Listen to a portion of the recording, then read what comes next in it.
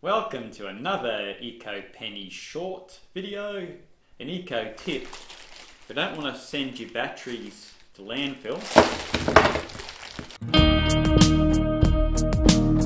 they contain dangerous chemicals like lead, cadmium and mercury.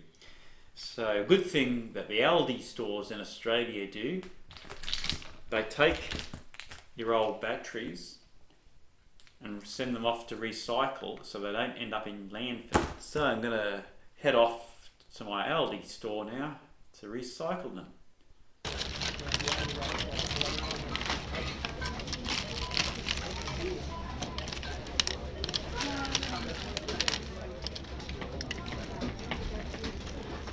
I hope you enjoyed that ecopenny short video.